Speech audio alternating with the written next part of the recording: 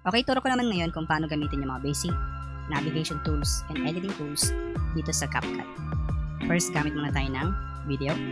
Drag natin dito sa ating timeline. Kung gusto niyo pong mag-cut or mag-trim sa edges ng ating video, pwede niyo pong i-click yung edge, then just click and drag. Ganun din po dito sa starting point. Click and drag. The other one naman is kung gusto niyo mag-split sa bandang gitna, so we have three options. So we have here split or Control B. Automatically, mag-generate po siya ng split action sa ating video. So napag-iwalay po natin siya. So just key in undo para ibalik natin. The other one is delete left.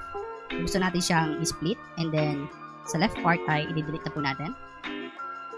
Or let's have the other one, delete right. Yan.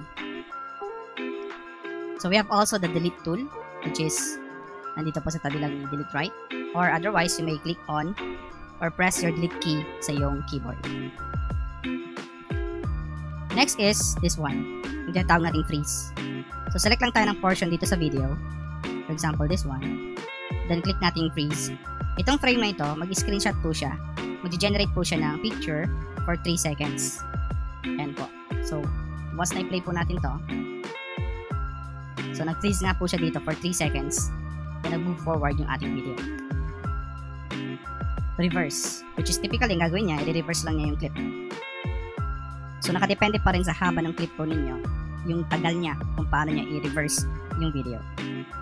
The other one is yung tinatawag nating mirror. Okay? Which is basically parang flip horizontal lang po siya. And the next one is rotate, which is typically you have the access na i-rotate yung ating video. Pero we can also access yung rotation dito sa right side. Right now we have 360 degrees.